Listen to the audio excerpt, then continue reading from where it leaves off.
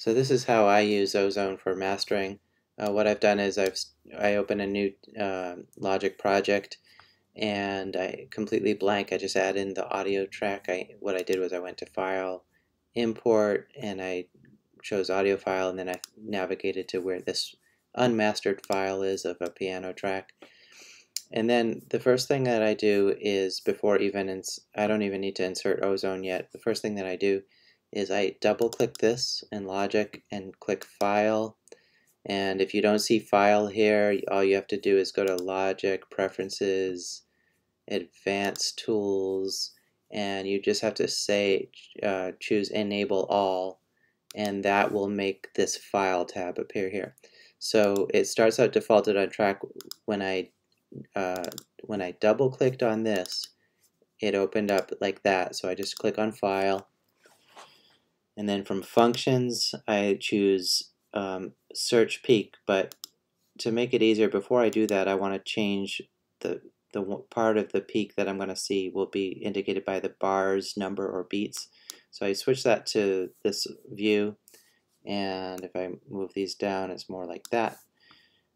So I go to Functions, Search Peak, and the peak of the whole tune, meaning the highest peak, is right around 15, just after 15. So really what we can do is we can just go to measure 15, which will be right there. And actually, see how when I put the cursor there on 15, that it showed up right before the peak point of the whole track. So this is the best part to have Ozone analyze and use Mastering Assistant from. So go to Ozone 9. I'm opening it from here, Stereo. If you've never opened it before, go down to Audio Units on Logic, and Izotope, and Ozone 9, Stereo. And the first thing I'm going to do is click Master Assistant. For some reason, I've found sometimes I feel like I get better results when I X out all of this stuff to start, like just to make sure that it's going to complete clean start, but I may be just imagining that. Anyway, so I click Mastering Assistant, and I'm going to show how powerful just the manual mode is. The other thing I should mention, though, before I do this, I have to go back a little bit. Once I've set that peak point, I sometimes like to play it. I'm going to actually kind of make a little temporary marker, a little line right there where that is, that point, just so I can come back to it easily. But sometimes what I do is with Ozone off, I just play it from this point, right from this point here, play a little bit, and watch these numbers to the right, this peak level. And the only reason I like to do that is because if I see that the number, like this is very low peak, the highest peak was only like -11, just the way I naturally exported the unmastered mix. But if this was something fairly high, like if it came to anything above -6, like maybe maybe 0 or -3 or -4, anything like that, then what I would do is I would add that minus amount to this one and go down below it, so it at least adds up to -6. In other words, if this was peaking at -4, then I would set this one right here, I would double click in it and just put -2, so that when it peaks at the peak point unmastered, that it would be at least -6. But this one is such a low peak level that I don't even need to do that. So anyway, now going back to Ozone, I put this at the starting point of 15, and on Ozone you choose Master Assistant, Manual, and I like the medium level for like instrumental music. I'm sure that some pop music might experiment with high, and I don't want to go too low, so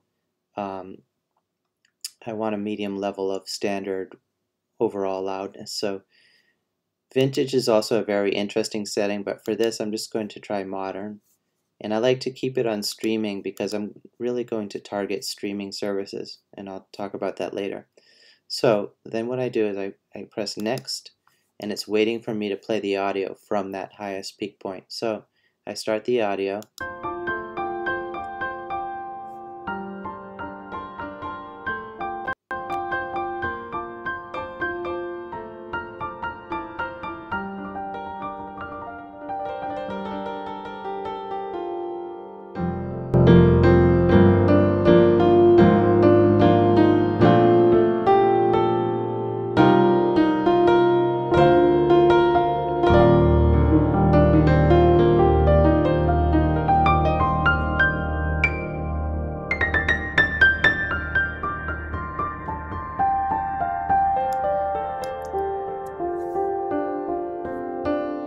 And then I clicked accept to accept the settings that it came up with.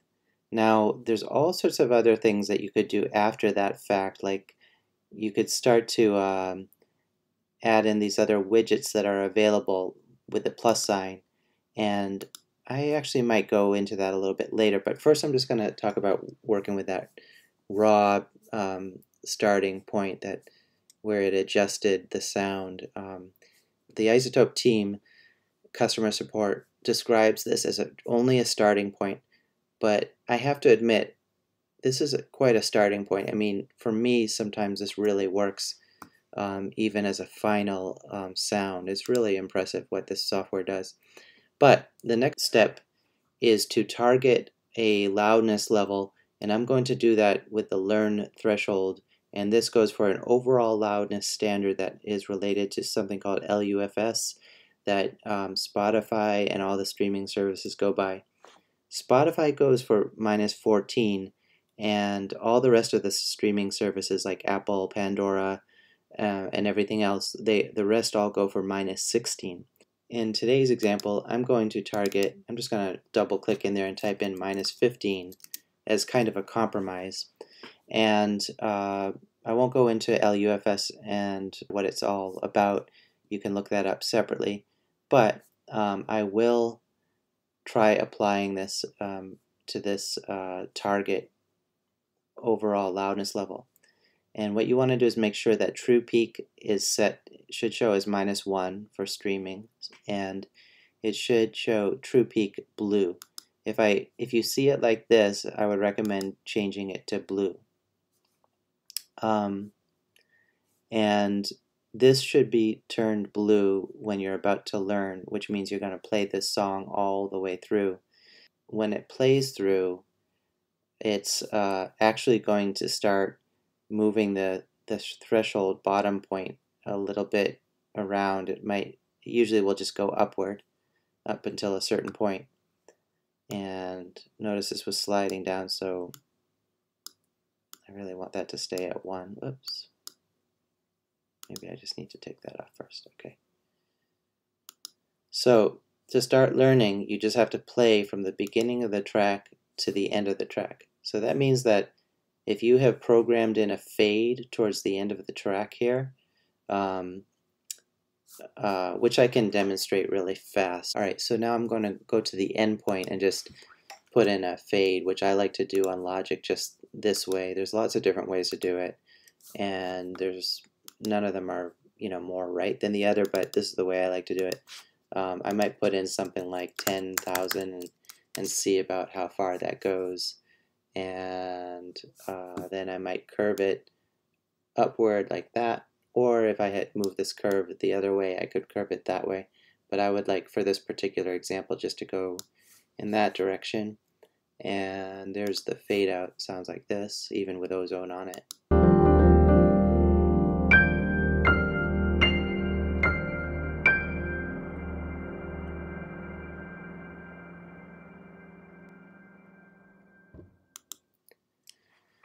Alright, what was that last noise? Kind of had like a little, probably when I picked up the pedal of the piano, that noise. So I'm going to just actually redo this and cut the tune off right here. I'm going to delete that, retype the fade. I'm just going to make it a little bit less now. You have to click on this to make that fade come in there. Then I'm going to curve it up again.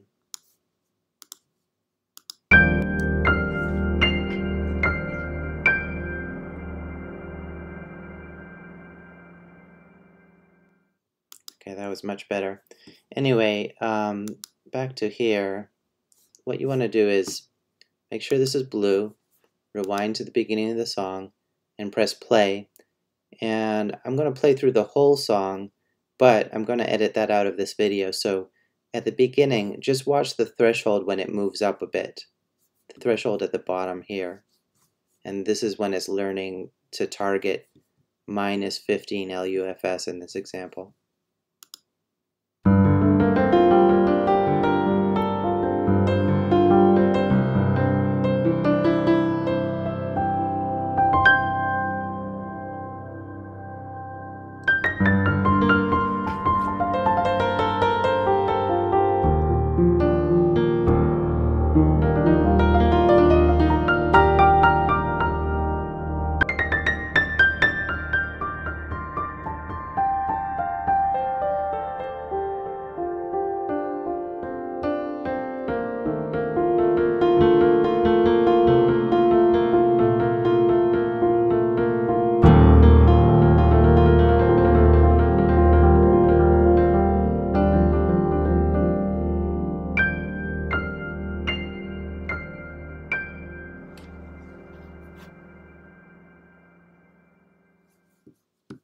And when it finishes, very close to after it finished, when it reaches a certain point like that, just click that blue off, and that now is, it's not locking it into this position, but you might as well at that point, you know, either make note of it, or just to be easier, just save it right there as a preset, just to hold that position of 1 at the top and 12.7, minus 12.7. And then another thing I want to mention too is that that whole targeting process, you could also do it with more stereo independence, and that would be by unclicking this linked transient and basically unclicking it, and the way to bring out the full stereo independence is you bring these up to 100%, and then you press learn threshold, and then you replay, you know, you play the song from beginning to end, and then you press this so that it's not blue anymore. I actually like this one that it had exactly as it was with the linked sound. The linked sound is still in stereo, but it's just it's not as independent on the stereo sound, and so everything is compressed all at once as stereo rather than kind of independently right and left channel for that total loudness of minus 15. So the next thing I was going to say is that it's could be fun to play with some widgets here, and for example, as it is playing, you could try some additional of these widgets. So for example, the exciter, always bring that widget to before the maximizer, and then what I recommend is trying some of its presets here. So for example, it says accent stereo effects, so let's just try that out for a moment here.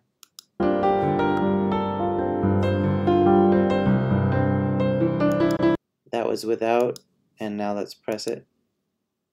Oops. Now it's pressed.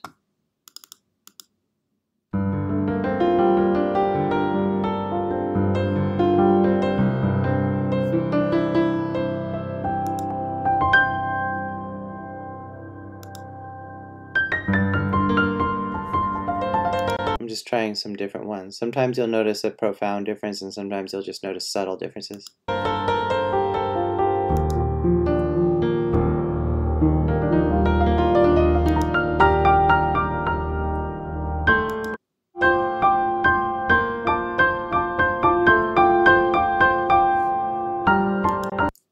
So anyway, I'm going to remove that, but I would suggest, trying out some of these different presets and bringing them before the maximizer, and then checking out different,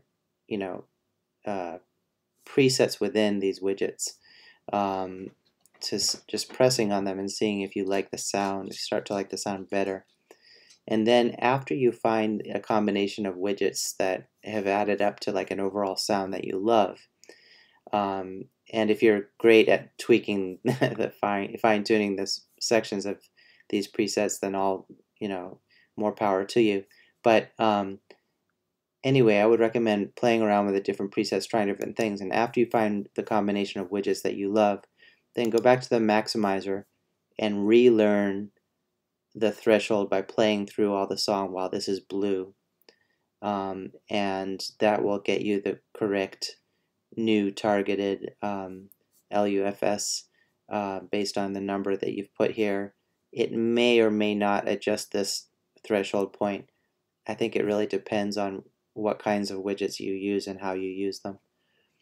So that's pretty much it. And then when you're done, all you do is, with Ozone still on, you just click once on your logic file. That gives the start and end points, and you bounce project or section, and then you just, if you want a 24-bit master, just keep it like that. If you want a 16-bit, I recommend dithering with UV22HR, and click OK, and then give it a file name, and notice that you can also export a .mp3 at the same time. It's pretty cool. Okay, there you have it.